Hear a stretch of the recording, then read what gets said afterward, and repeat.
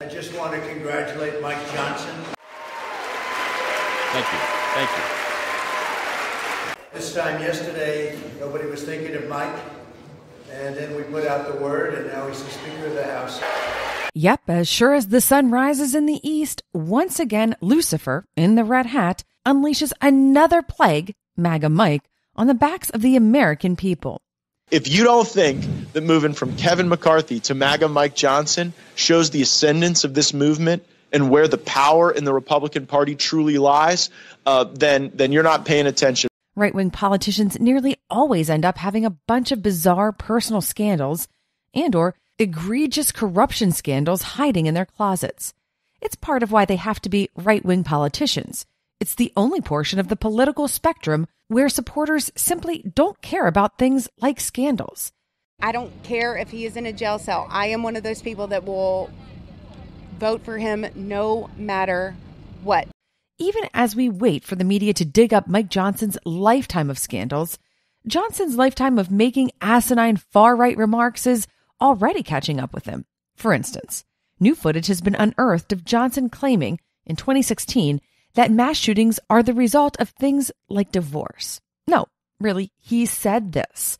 You remember in the late 60s, we invented things like no-fault divorce laws. We invented the sexual revolution. We invented radical feminism. We invented legalized abortion in 1973, where the state, the government, sanctions the killing of the unborn. I mean, we know that we're living in a completely amoral society. And so people say, how can a young person go into their schoolhouse and open fire on their classmates? Because we've taught a whole generation, a couple of generations now of Americans, that there is no right and wrong. The public embarrassment of not having a speaker forces the GOP into this massive blunder. What Mike Johnson is about to find out the hard way is that there are two different career tracks for right-wing politicians. You can either spend your career saying the kinds of patently insane things that appeal to far-right lunatic voters and become a minor king on the far right, see Jim Jordan, or you can spend your career pretending to be a reasonable moderate so that you can find your way into a leadership position, see Kevin McCarthy. But you can't do both. MAGA Mike has clearly spent his political career marrying himself to far-right, batshit crazy positions so that he could move up the far-right ranks. But when he saw a fluke opening last week in the race for speaker, he took it, even though he spent his entire career saying and doing the kinds of things that will make it very difficult for him to last long in a party leadership position.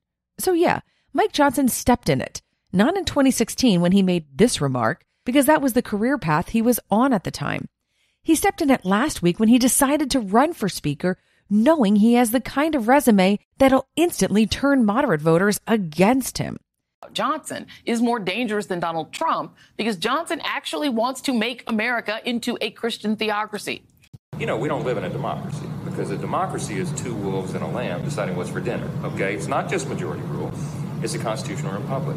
And the founders set that up because they followed the biblical admonition on what a civil society is supposed to look like. Certainly there's a move to keep religion out of politics and to rigidly enforce the so-called separation of church and state. Many of us have been working for this day our entire adult lives, and it is a great, joyous occasion. Roe v. Wade gave constitutional cover to the elective killing of unborn children in America, period. You think about the implications of that on the economy. We're all struggling here to cover the bases of Social Security and Medicare and Medicaid and all the rest. If we had all those able-bodied workers in the economy, we wouldn't be going upside down and toppling over like this. The mere existence of Speaker Mike Johnson should shift at least 3 to 5 moderate House seats in the Democrats' favor in 2024.